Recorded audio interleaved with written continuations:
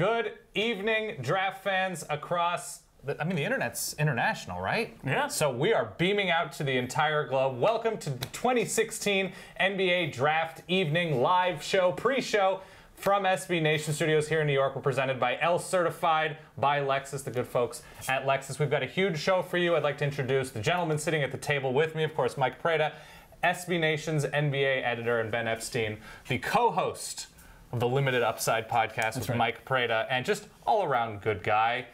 We've got a heck of a show for you tonight. We've got Coach John Calipari. We're going to hear from him. He's going to be talking about a couple of prospects from Kentucky. We have Philadelphia's own DJ Jazzy Jeff. We've got SB Nation's own Ricky O'Donnell, our college basketball editor, who's going to weigh in on a couple of the college prospects, especially perhaps later on in the first round. And of course, we have our friends Seth Rosenthal and Roger Sherman, if we can get a quick look in at them, because they are having a Knicks draft party. And oh wow, look at super excited for the Knicks draft this year. We got Derrick Rose. Everything is looking up. We had a bad year last year, but this year, with a great draft pick, we think the Knicks can put it together. Woo! Woo! Go Knicks! Woo!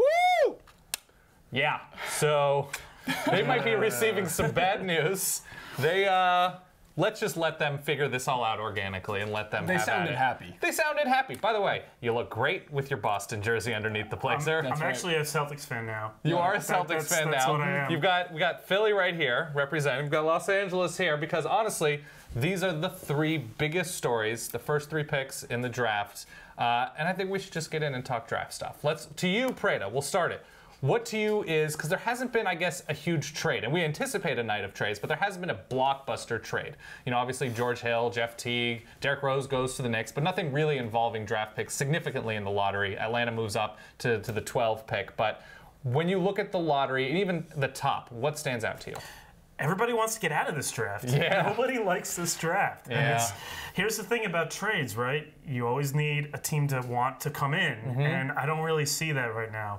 As far as intrigue, I think you start at number 3 with my Boston Celtics. Your Boston Celtics. Sounds good, by the way. I like that. This is kind of where the draft really starts. I think the Celtics want to make a statement to free agents. They want to get in the room with Kevin Durant. They're not getting in the room with Kevin Durant with a number 3 rookie. No. They need a vet. And who's going to give it to them? That's where the intrigue starts. Yeah. No. What is the big story to you? I mean, obviously, there's one story here. It's the process coming to its head here with the Sixers in the number 1 pick. But I do think that the Boston piece of the puzzle is interesting. And you mentioned that we were kind of waiting for a trade to happen. We were hoping something was going to happen even before the show started. Now the clock is just ticking till the draft starts. And it looks like some fireworks might occur. All right, Prada, we'll start with you. You see the Lakers jersey. You see the Philly jersey. Ben Simmons versus Brandon Ingram. Actually, let's start with Ben, because he's wearing the jersey of the number 1 pick. I have the selection, right? Ben Simmons, by all intents and purposes, is a 76er. That's correct. Is he the best player in this draft? Yeah, he is, Dan. Okay. I mean, I've thought that Ben Simmons was an interesting prospect from the second I first saw him pick up a basketball, playing high school basketball in Florida. And then he kept maturing a little bit. He had his the hiccups, if you will, which will happen when you're in college. We all make mistakes in college. His just happened on a basketball court. But he's still a good lot of my mistakes happen on a basketball court, too. I should say we're both injured basketball players This is true, right now. No, but I look at Simmons as a guy who can really change the complexion of a game multiple ways, not just a shot. He doesn't have to grow into a body, so I don't have to worry about the Sixers putting 20 pounds of muscle on him. Right. He's ready to play in the NBA. Does he fit in with the Sixers? I guess, Prada, first of all, they've got a ton of lottery big dudes from the past few years, and now they're adding a 6'10 point forward. Does he fit into you, or are you more of a Brandon Ingram guy at the top? Yeah, Ben Simmons is an amazing talent. No question about it. I've got concerns about him as a player, doesn't shoot the ball from the perimeter, and he kind of was dismissive when asked about it in a pre-draft interview. He said, there's nothing to say. You know, I average 20. A lot of guys average 20. Right. You got to improve your jumper. I worry about his finishing. He kind of always finishes with his right hand. We did an analysis in February. 81% of his non-jumpers finished with his offhand. That's kind of weird. Yeah. So if you can't shoot and you kind of don't know what hand you're supposed to use, I think that's kind of a big problem in the NBA. So what does Brandon Ingram have developed that Ben Simmons does not specifically? Well, I think it's actually sort of the point of what he hasn't developed in a lot of ways. He's 14 months younger, a lot more upside. amazing size, great shooter. Hasn't quite figured it all out yet. Certainly defensively, we have to see. He struggled to finish around the rim. But he's a pure scorer. He's got the right mindset. He's got a great frame that he can grow into. Yeah. You look at where the league is going, he can play the 3, he can play the 4. He makes a lot of sense. There are not as many questions. Ben Simmons, don't know. If you can't shoot and finish, like, I don't care how good your other gifts are. That's a problem in the NBA. Anything to knock Ingram about? Because the basketball coordination is there, the shot is there, the versatility looks like it's there, and also he's skinnier than I am. Yeah. So there's that. Yeah. You know, because we're professional athletes. Yeah, this is true. And we want to be, at least. I'll say this about Ingram. I think that he could potentially be a different player than Durant, but any comp to Durant in terms of body build is you got to separate the fact that Durant's extremely quick. Yes. His feet were made for his body. Sometimes I watch Ingram play and I look at him as like a fawn, like a baby deer. Okay. And that's fine. Baby deers, they grow up into being real deer and they get their coordination. But I was a little disappointed in his lateral movement, his overall quickness. And I think if you're making a comp to Durant, who's an elongated small forward or an elongated 2-guard, that might not necessarily be also about 25 pounds lighter at a similar time. And in college, Durant was 30 points a game almost. Yes. And, you know, a 10 board. He was a dominant player. And you can't necessarily say Ingram was as dominant as you might like him to be. Whereas Simmons, despite all the knocks that Mike just said, which are valid, was still individually a pretty dominant player. Let me jump in here because you're wearing a Boston jersey. Number 3. It appears Bender is off the board for Boston. Chris Dunn, sort of the local guy at Providence, is somebody that a lot of teams are coveting, as if Boston needs another combo guard. But what do you think is a big win for the Celtics at 3? Either keeping the pick and selecting blank or trading it. What do you think? I think they got to trade it. And I don't think there's a single player. I just think, like I was sort of saying at the jump, they want to show free agents that they're serious. They want to get into a room with Durant. They want to say, we won 48 games. We've got all these great pieces. We have a great coach and an amazing basketball tradition. We want to be serious now. We want to win. And we, can afford to trade a pick like this with all these Nets picks coming. Right. And that's the message they got to send. The problem is that nobody's biting because this draft really drops off. And I think, look, they can take Jamal Murray from Cal. He might be interesting. Yeah, they could take Dunn. They could take Hield. They could even take Brent Bender and change their minds. But none of those guys are taking them from where they are right now, which is pretty good, to where they want to be this quick. If they keep the pick, do you, as a Celtics fan, have someone you want them? Do you want them to take, Mike?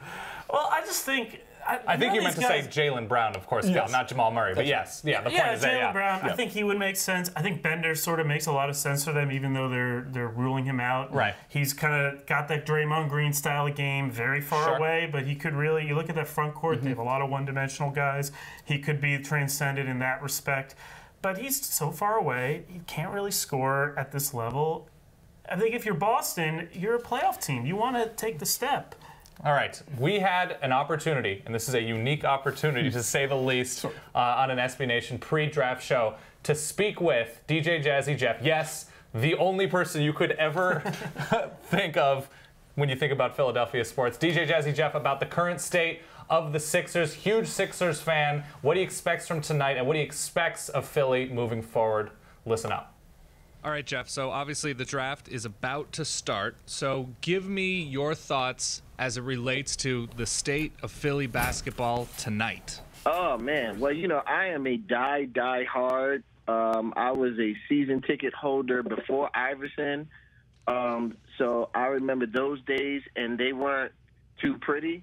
Living through the Allen Iverson days, which were the glory days, and then to now, which they can't get any worse.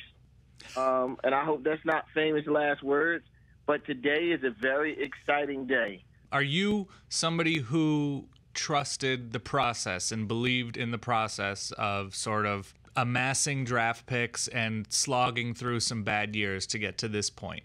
I can't say 100%. I did in the beginning because I thought Sam Hinkie did a really good job at what he put together in Houston. I don't know if he took as long as he took in Houston as he did in Philadelphia, and that's where my trust the process started to become a little bit shaded. I don't want us to deliberately tank to get the draft picks. Mm-hmm. And, like I said, I'm an honest Sixers fan, and I have to be 100% honest. There was a point in time that I did not know anyone that played for the Sixers, and I follow basketball. Right. You know, and that kind of bothered me. You know, we became the laughingstock, and that's probably why I'm more excited today than ever, because it's just kind of like, show me that there was a method to the madness. So if Jeff is the GM of the Sixers moving forward over the next 1, 2, 3 years, where are your priorities? We need a point guard. We need a point guard, and we need shooting. We need good shooting, pure shooting. I was an extreme Buddy Hield fan. I'm looking at all of the draft coverage, and everyone is saying that, you know, he can shoot, but that's pretty much the only thing that he can really do. And I understand you kind of got to have more, but we don't have any shooting. How many games are we going to be at next year? How many games will you be in the stands getting excited for the building effort? I didn't go to any games last year. Wow. And that was the first year that I didn't go to one game. I opted to watch the games on television, and sometimes I didn't. And that was a pure fan out of pure frustration. Mm-hmm. And you will see my face in the house a whole lot more this year because it's pointing up. Excellent. Jeff, thank you very much for your time, and good luck tonight and the years beyond watching these Sixers build into something special. I appreciate it, man. I'm excited. Oh, we love DJ Jazzy Jeff. We love DJ Jazzy Jeff. But now we're going to flip coasts, and we're going to talk about the Lakers. All right, a young core, D'Angelo Russell last year, Julius Randle the year before, Luke Walton like a week ago. Does Brandon Ingram fit in with what it looks like Luke Walton is going to try to do with this squad? Let's start with Prada. Oh, absolutely. And this is sort of goes back to what Brandon Ingram is as a prospect. He fits anywhere. Yeah. But he especially fits, I think, with this team because they don't have a ton of shooting at the power forward position. They need a guy who can put the ball in the basket. D'Angelo Russell, scoring point guard. That's good. Brandon Ingram, also a really good passer. You can play either in pick and roll. Good in transition as well. Very good in transition, can defend. I think it's a great fit. It's going to be interesting to see what the Lakers do with Russell, though. Do they keep him? Do they trade him? That'll be interesting to see. Okay. What's interesting, too, Julius Randle, one of his deficiencies is his length. Right. Which can be made up here by Ingram. So there are some nice pieces that complement each other. Right. I also think if you're starting off as a coach, you're Luke Walton, you love the fact that you get to come into an operation, you get to come into your job with a number 2 pick in the draft, a guy you can build around who, like you said earlier, Mike, he's like 18 and change. So you can really grow a team together. And I think that's nice for a young coach in his first job as well. All right, so how much better are the Lakers now, basically replacing Kobe with Brandon Ingram? Well, I think they're a lot better. The real specter, I think, that hangs over this team is Jim Buss's 5-year plan. Yeah. Like, you look at this young core, you know, Ingram, Russell. We'll see if they keep Clarkson. I think they probably will. With a ton of cash this summer as well. It looks great, but they're under a lot of pressure to short-circuit this and sign a big name and get moving. And I think that could torpedo a lot of what they're trying to build. And I think, again, you go back to Russell. What happened at the end of last year, I don't know if the wounds have healed yet. Are you holding on to Russell and is that your guy? Or are you going to do something and trade him for a veteran and maybe look back on that in a few years and that's a mistake? All right. Fair enough. Interesting. Okay. We are going back to, I love that we're doing this, a Knicks draft party in Studio B. Seth and Roger, how are you guys doing? How are you guys feeling? I want to go to this party. Woo! Guys, the Knicks draft party is going great. We are so hyped and so psyched to see who the Knicks pick this year, because whoever it is, we're going to boo them. We're going to boo them so much. We're going to boo them so hard, especially if they have like a foreign-sounding name or something. By the way, what pick do the Knicks have? Oh, that's a good question. Let me look. It's got to be a bad one. I know the Knicks missed the playoffs last year, so I'm sure we got like a lottery pick, like top 10, top 5. It actually looks like, no, they don't have a first rounder. They don't have why not? Andrea Bargnani. Andrea Bargnani. Yeah, but I'm sure we got like a great like second round pick. That's where the value is, man. The second round, we're gonna have a bunch of second rounders. The Knicks don't have a second. They actually have no picks at all, it turns out. Oh. Well, I'm gonna drink some water. Thanks for checking in on the Knicks draft party. Oh man, that bummed me out. That was so sad. Bummed me out. I love Knicks fans. It's a real easy transition though, because we're transitioning from a team with no picks to a coach of a team who's probably the most successful college coach in terms of the NBA draft in recent years. We had a chance to talk with John Calipari and talk to him about what doesn't necessarily show up in a scouting report about one prospect in particular, point guard Tyler Ulis? If you talk to any of our guys playing at Kentucky, where every game is someone's Super Bowl, where you're trying to win every single game, you're not just trying to win games, you're trying to win them all. The expectations that we put on ourselves, and then the other expectations that are hanging out there in the wind, make this a different environment to get ready for that league. But when you talk about stuff that's not on paper, that is exactly Tyler Ulis. Tyler Ulis is going to have a long career. Tyler Ulis will sell a lot of tickets in that league because people are going to want to watch him play and not believe that he can have an effect on the game at that size. Tyler Ulis, they'll say he's too small. Really? He was the defensive player of the year in our league. They'll say, well, you know, the rigors of the game and his size. He played 38 minutes a game, and if I could have eked out 2 more, I had to get him out for foul trouble, and I tried to put him out 30 seconds before a TV timeout. This kid, you got to forget about his size. Now, how many teams in the league are posting up point guards? How is Isaiah Thomas doing in Boston at 5'10"? Now, you may say, well, he's more of a scorer. Well, Tyler can score if that's what you want from him. But what's going to happen is every player in that league is going to want to play with Tyler Ulis because they'll get the ball more. Oh, yeah, they'll get the ball more. He will pick up and disrupt defensively. If he's your second unit point guard, you got a really, really good team. And I think, again, you know, the numbers help him, but they're going to look at him and say, he's too small. I can't. I said that. My whole career, I said, I'm not playing with small point guards. You know what? I played with him, and last year and the year before, he was a big reason for us to win however many 60-some games that we won over that period of time. Well, John Calipari, he probably knows what he's talking about on a certain level. Do you like Tyler Ulis, either of you? I do. Okay, the hip issue has sort of come out, but little guy, but little guards have had a good track record in Philadelphia. I like the Sixers looking at him. Okay. I like the Sixers looking at him. I'm in the 24th, 26th pick range. That would make sense. He could be a nice transitional piece. He's no Ish Smith, but he can definitely play that second unit point guard, just like Coach Cal said. I think he hit it on the head. Did you just compare him to Allen Iverson? Yeah, just, you know, at a size level. Just threw that in there. A soaking wet size level. No, it's good when you have somebody, you can get somebody in the 20s or high teens that has a very specific strength that you can build around. Okay, let's go back to the top 10, though. Let's start with the Kentucky player, Jamal Murray, who's been sort of in the 3 spot, in the 6, 7, whatever. He's certainly a spot-up shooter. People call into question his athleticism. Let's start with you, Ben. Sure. How do you evaluate Jamal Murray? What type of player is he? Yeah, so I think there's this craving now for guys who can shoot at a prolific level. If you look anywhere past that specific skill set, you might undermine a guy like Klay Thompson, who came into the league with just that. We saw what Devin Booker was able to do. Absolutely, and he was a guy undervalued last year. Like, you probably love Devin Booker now, would like to take him in a top 5 pick. This is the opportunity to redo that top 5 pick you may have missed last year with Devin Booker for a lot of teams. Jamal Murray kind of has what he lacks in maybe explosive athleticism, he makes up in smooth athleticism. I like a comp to like a Brandon Roy without quite as much slashing, but a better shooter. Gets to where he wants on the court. And guys who can get where they want on the court eventually can get their shot. The one thing I kind of worry about is that lack of explosiveness translates poorly to defense more than offense. Yeah, and like, I know you kind of have a little bit of a that's my there. problem with Jamal Murray. I think if you can't defend your position, you talk about Thompson and Booker, those guys are much bigger, came in with much better defensive pedigrees. That said, I think Murray can help some teams. I think New Orleans losing Eric Gordon probably this summer, he can slide right in there.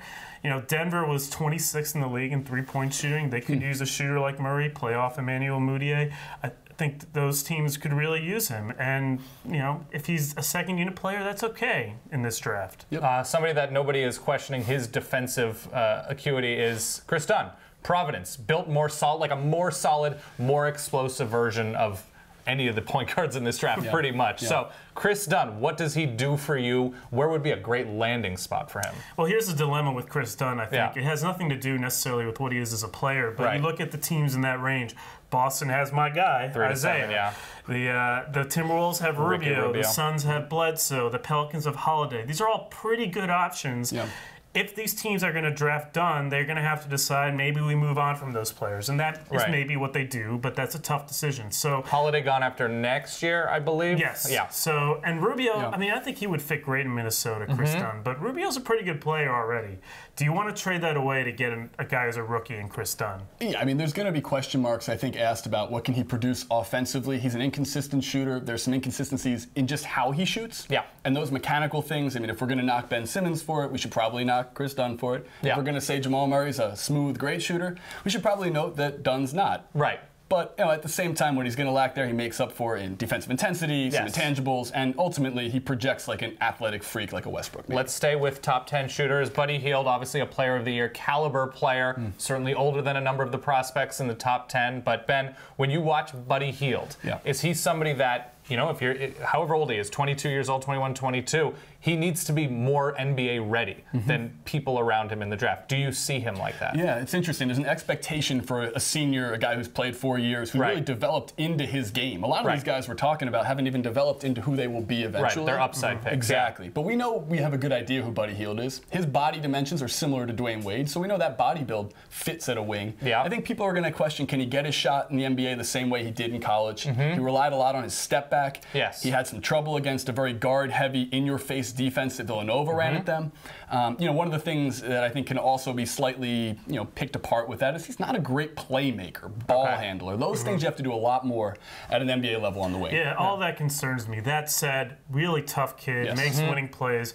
I look at Minnesota with Tom Thibodeau coming in there as he's a Minnesota player. I don't know where he plays because Levine is there and they have Wiggins, but he feels like a Minnesota player. And he's a great guy. We should mention this. Yes, people want he to looks be like around he will him. be a very good teammate wherever he ends up, and certainly would add needed shooting to a team like the T-Wolves. All right.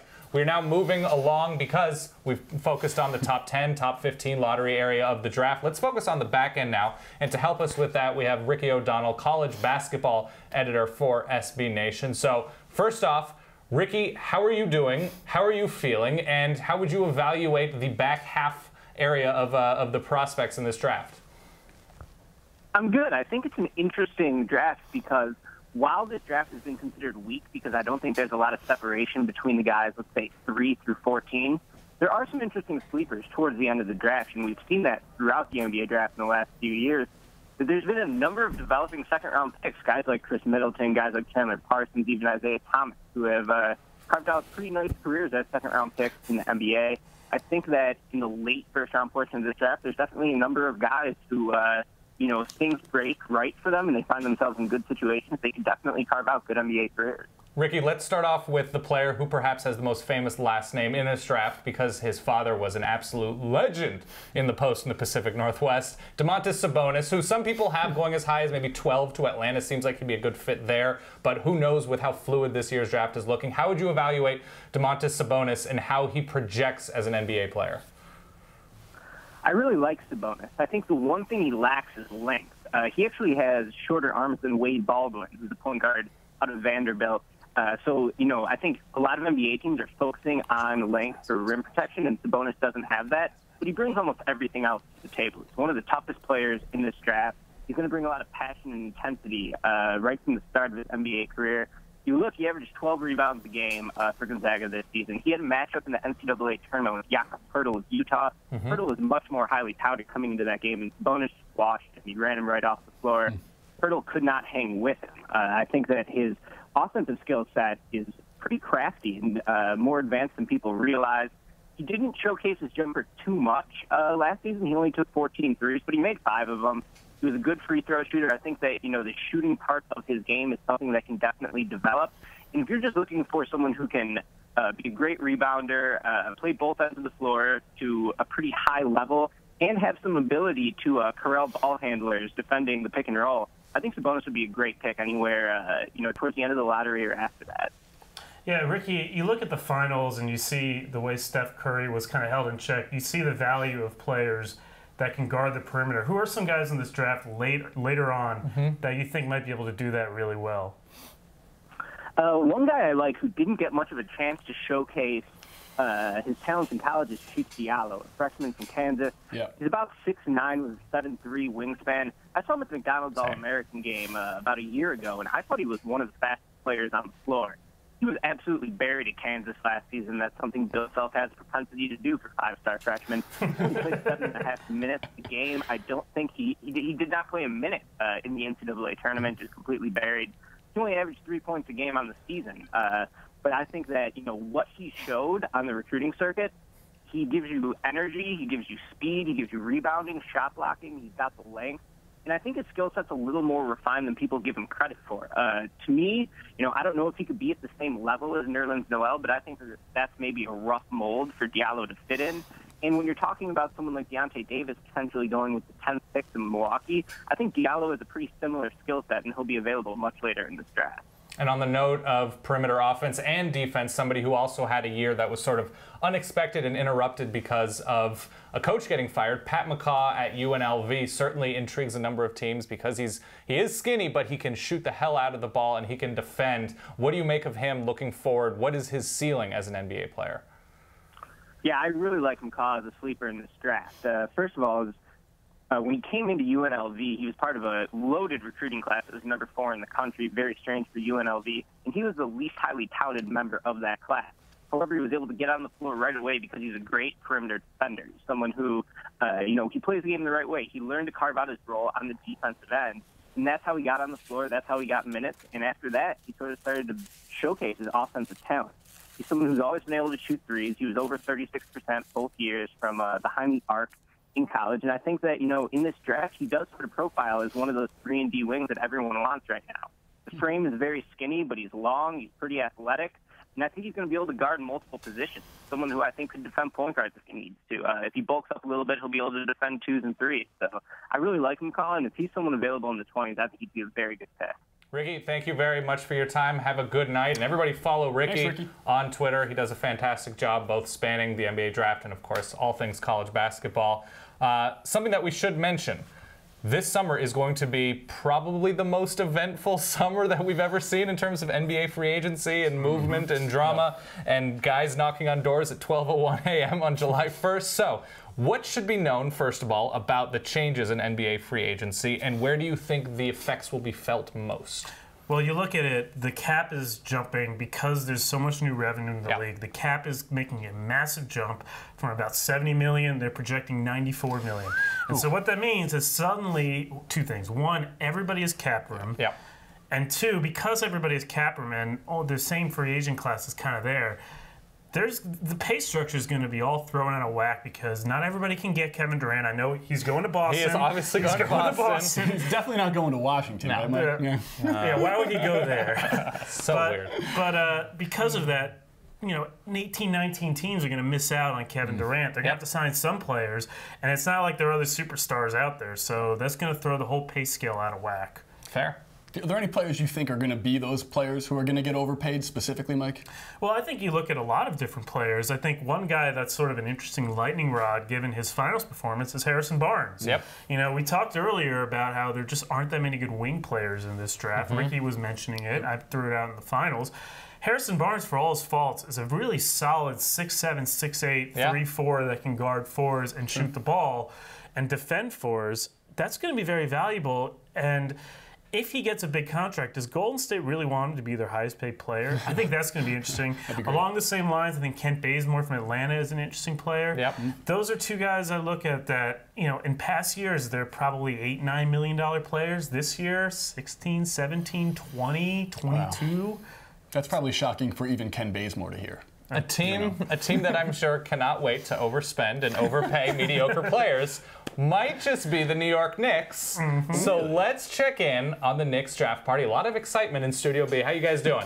Boo! Boo! Guys, so we learned that the Knicks don't have a draft pick, but that's not going to stop the draft party. It's definitely not going to stop us from booing. Booing is a rite of passage for anyone coming to New York, okay? And it's a big part of what makes us Knicks fans. So we're just going to find something to boo tonight. Yeah, just in case the Knicks trade into a pick, we're going to be ready to boo them, whoever it is. So right now we're just slipping through the channels and booing whatever comes on. Okay, Law & Order SVU is on the USA Network. I say we boo Christopher Maloney. Detective Stabler, I think if he's going to make it on the streets of New York, he's got to get booed. He's got to get this trial by fire, the same one we gave Kristaps. Boo! Boo! You're boo! Boo! Boo! Boo! Boo! Boo! All right, they just booed Christopher Maloney on our live NBA draft show. We're really sorry, fans of Law and Order. SVU, yes. Fair enough. We're sort of nearing the end of the show, but it is summertime now. We sort of have crushes. We sort of there's a couple players we're sort of in love with irrationally. So we'll start with you, Preda. Who is a player in this year's draft that you can't wait to see play in the league? I'm fascinated by Jaylen Brown. Yeah. At Cal. I think there are 4 reasons. He's kind of on the precipice of 4 interesting big picture issues in the league. One is style play. 3-4, we talked about Harrison Barnes. He's that guy. Those guys are valuable. He's a one and done that was really highly touted but struggled at Cal a little bit. How do teams value that? He's positionless. You have that. There's also the stats for scouts angle. His stats really don't like him. Scouts like him. And the other thing is he's a really bright guy. Yeah. Intellectually bright. Yeah. Does that mean he's basketball bright? That's an interesting question. I think he's fast. Yes. Well, neither am I, obviously. But so that guy, I think it's going to be really interesting to see how teams value him. It'll tell you a lot about how they feel about this big picture issues. Yes. Absolutely. Ben, who you love with? So I really like Henry Ellenson. Okay. And he's Marquette, Marquette guy. He kind of fits the mold of who you would anticipate playing for Wisconsin. Imagine the Wisconsin bigs that can do everything, shoot from the perimeter, pass well. Yep. Real natural feel, like they didn't grow up playing a big man position, but then they became one. Offensive polish. Exactly. And that's how Ellenson plays. You watch him play offense, and I think one of the big keys here is he was a pudgy guy when he was like 16, 17. He's lost 60 pounds. Wow. He's moving into his body. You can tell he's trimming out. Great natural stroke. Will be able to play that stretch 4 position. He just needs to learn how to play defense, which is a common theme here. Guys either can't shoot or they can't play D. Yep. They got to learn them. I think he's got all the potential to be there. His feet are a little heavy, but real natural stroke reminds me of and I hate to use the super cliche, but like a young Dirk or a Ryan Anderson or a stretch 4. I hate to use just like tall white guys. What about Steve Novak? Yes. Other Marquette guy. That's not a bad Totally a Novak type player. But can play a little bit bigger. And that's why I like him. He's a 7'2" wingspan guy. He is around 7 feet tall. So I like Ellenson. If he drops into the 15 to 18 range, great value for whoever gets him. All right, I'm going to stay in the Midwest just with Denzel Valentine, just because offensively, he can be a wizard. He shoots the hell out of the ball. He's 6'6", great size, sort of in that .3 type mode. You know he's coached really, really well at Michigan State. An amazing passer. They had to hide him on defense, though. He falls under the corollary of like, but he can't. So he can shoot, but he can't play defense. So if his knees are okay, and that's a worrisome thing with him, and I know you're talking about how he might fall out of the first round. I mean, I'm just thinking if the health issues are a real thing, that's usually how players tumble, and we're not hearing great things about his knees. Listen, so we'll see what happens to him. Yeah, absolutely. But yes, he is somebody, if he is able to play, I think he could make for like a really good 7th man on a very good team if he does fall to like the 28th, 29th, 30, whatever pick. Sounds a little bit like another Michigan State player a few years ago, does it not? It does. Mateen Cleaves. We are referencing Mateen Cleaves. All right, before we go and before we all watch the NBA draft and follow along on SB Nation NBA, is that where people should be? Yes, that's where people should be watching. We are relaunching, the SB Nation YouTube channel in August. We have all sorts of amazing new shows planned, including in real life, where interview all sorts of fun people all over the sports world. We're launching in August, so get in on it right now. Hit that subscribe button on the YouTube page. Take a look at what we have and what we have coming. Sports on YouTube. If you're not throwing a basketball out of a plane or stealing highlights, it's a tough gig. Thanks a lot, copyright law. But SB Nation is different. We're smart. We're fun. We're weird. And now we're more focused than ever on making the best sports content on YouTube. So here's what to expect from our channel. Expect storytelling with in-depth profiles of the players, fan bases, and cultures that make sports great. You just blocked a ball that no other human being could block. Expect creativity from our original shorts. They're mostly funny, sometimes strange, but always worth watching. You want to go watch some kickball around the corner? Expect insight from our explainers and video essays. They're like really informative articles without all that pesky reading. And expect personality with hosted shows like In Real Life with Dan Rubenstein, Nuff Said with Matt Ufford. Hey, that guy sure is handsome. Jaden, Braden, leave Caden alone. And John Boy's offbeat documentary series Pretty Good. We love sports, we're a little different, and we want to share that viewpoint with you. And for the diehard fans out there, we've got dedicated sub-channels for news, analysis, and play breakdowns of your favorite sports. SB Nation is a sports appreciation machine, and your source for quality video made by fans for fans. Thanks for watching, and remember, hit that subscribe button. Oh my God, I am worked up. I'm excited. Damn, you're in everything, man. I know, it's exhausting. But do hit that subscribe button. Quickly, what should people expect tonight? Trades, movement. Don't get too excited when your team drafts somebody, he might get traded. I think it's going to be a dead night. A deader night than we think. Oh. We got the same problem. Everybody wants out, nobody wants in. Right. We'll see how that goes. I fully expect the jersey I'm wearing, this player right here, Jahlil Okafor, to be traded. Interesting. So, and if it's not him, it's the other jersey I would have gotten, Nerlens Noel. Too many big men on the Sixers. That's going to create moves, and then a trickle-down effect. Other moves will be made consequently. As a Lakers fan, I expect championships tonight. I expect championships tonight. All right. Thank you, everybody, for watching the pre-show here on SB Nation, brought to you by L, certified by Lexus. That's Mike. That is Ben. Stay tuned to SB Nation for all things NBA. Stay tuned to Facebook Live for our after show, grading all things NBA draft with these two knuckleheads. 9 p.m. 9 p.m. Thanks for watching. We'll see you soon.